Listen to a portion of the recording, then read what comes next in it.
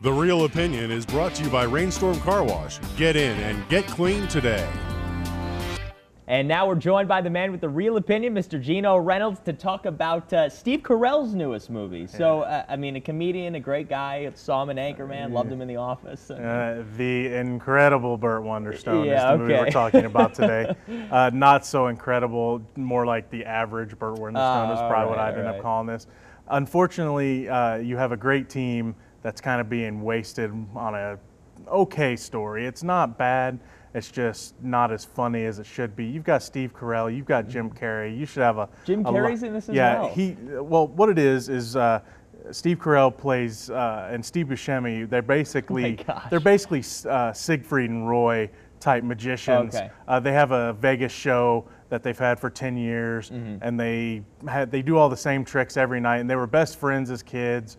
But they kind of hate each other now, and they don't hang out outside of work. Same thing and they get mad at each other at work. And their act is threatened by Jim Carrey, who's basically the Chris Angel type character, doing all the street magic. That's kind of at times is violent.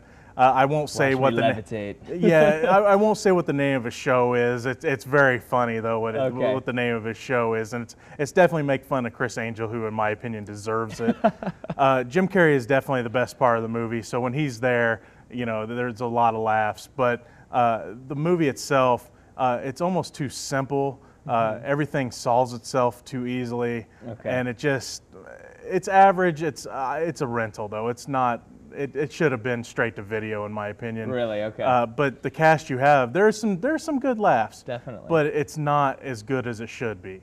Alan Arkin's in this movie. He plays an older magician, and of course he's as great as usual, but definitely underused. Yeah, I feel like that's the typical, whenever he's in a movie that you've seen. I love that guy. More of him. he just knows what to do on camera. He knows when he needs to be funny. He knows when he needs to be serious, and he pulls it off beautifully.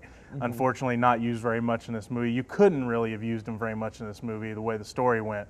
But that being said, the movie's not bad. Not worth a trip to the theater to go see it, though. All right, sounds good. But, I mean, overall, I feel like we have a lot of funny people here that just may not have kind of come together and meshed. It should have worked better than it did, especially Steve Carell, who's not bad, but I've seen him funnier. Anchorman especially, he was at his funniest. And of course he's returning whenever Anchorman 2 comes out, which is great. Yeah. This, just not so much. Steve Buscemi's pretty good in this. He's kind of funny. Jim Carrey, like I said, is definitely the funniest part of the movie, though. Okay, sounds good. Well, as you said, straight to rental, or just kind of don't worry about it in the theaters. Yeah, wait for the red box. All right, sounds good. Thanks a lot, Geno. We appreciate it, and we'll be right back. The Real Opinion is brought to you by Rainstorm Car Wash. Get in and get clean today.